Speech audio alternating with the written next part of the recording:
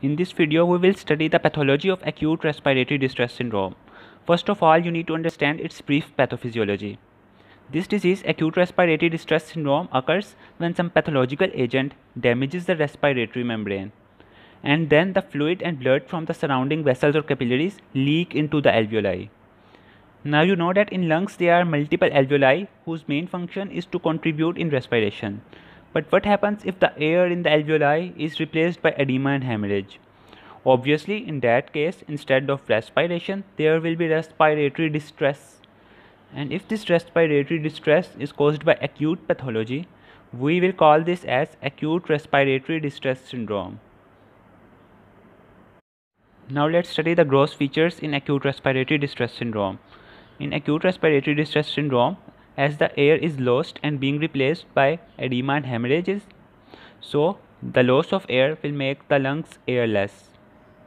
And as there is edema in the lungs, so lungs will become heavy. And also, as there is small amount of hemorrhage in alveoli, so lungs will become dark and red. So overall, the lungs appear airless, heavy, dark and red. Now for microscopic features, you need to see this diagram and focus on three things. Firstly, there is lumen of alveoli. Secondly, there is this lining of alveoli. And thirdly, there are capillaries surrounding the alveoli. We will first focus on the capillaries. Now, as we discussed that acute respiratory distress syndrome is initiated by some acute pathology.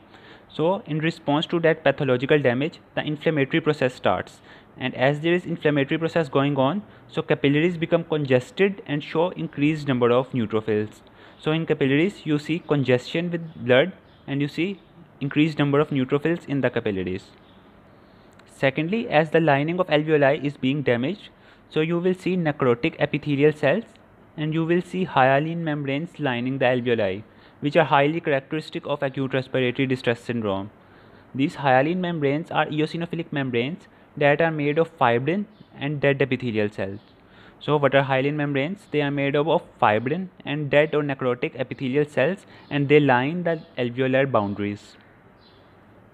And thirdly, as you know that inflammation causes exudation of fluid out of capillaries, so you can see that alveoli are being filled with edema, neutrophils and hemorrhage.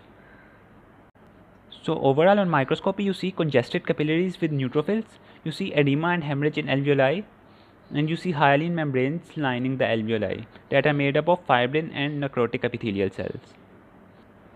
Now here is an additional point that in organizing stage of acute respiratory distress syndrome, fibrosis starts to happen in alveoli, which we call as intra-alveolar fibrosis, because this fibrosis is happening inside the alveoli, so we call it as intra-alveolar fibrosis. So this concludes a brief pathophysiological or pathological review of acute respiratory distress syndrome.